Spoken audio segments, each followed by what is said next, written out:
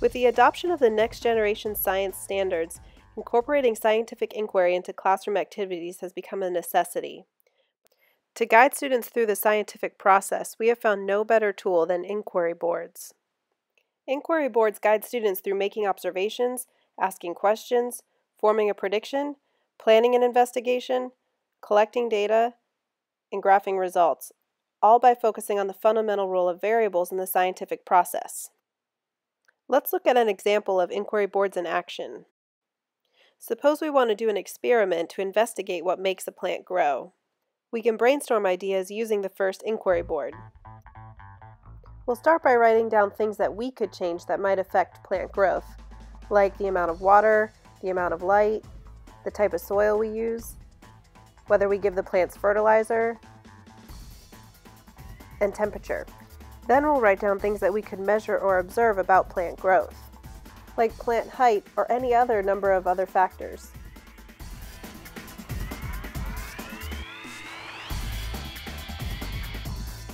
Once we've done that, we can use our next inquiry board to choose our variables and set up our experiment. The variable that we will choose to change is the amount of water. This will be our independent variable. We'll choose to measure the plant height, which will be our dependent variable. Notice that the inquiry boards only allow you to choose one variable to change and one variable to measure. All the other variables have to be kept constant during the experiment. We'll use the next inquiry board to take the variables that we've chosen to ask our scientific question. When I change or vary water, what will happen to plant height? With the next inquiry board, we'll draw using a graph and then write out in words our hypothesis.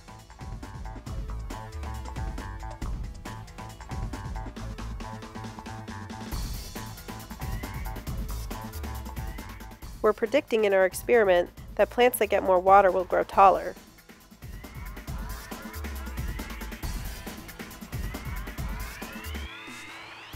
With the next inquiry board, we can structure our data table, which we've shown here already filled out. Then we can use the data we've collected with our next inquiry board to draw a results graph.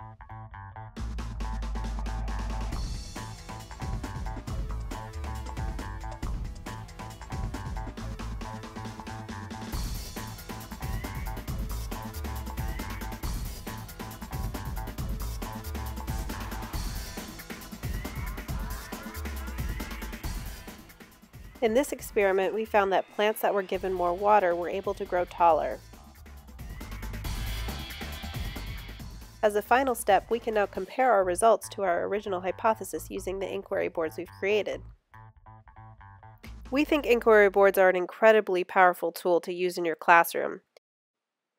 They are particularly useful when teaching the concept of variables to students because they allow students to visualize the independent and dependent variable and their role in each part of the scientific process.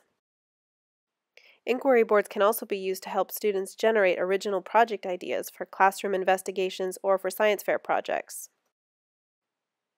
During an investigation, inquiry boards help students to generate and explain hypotheses.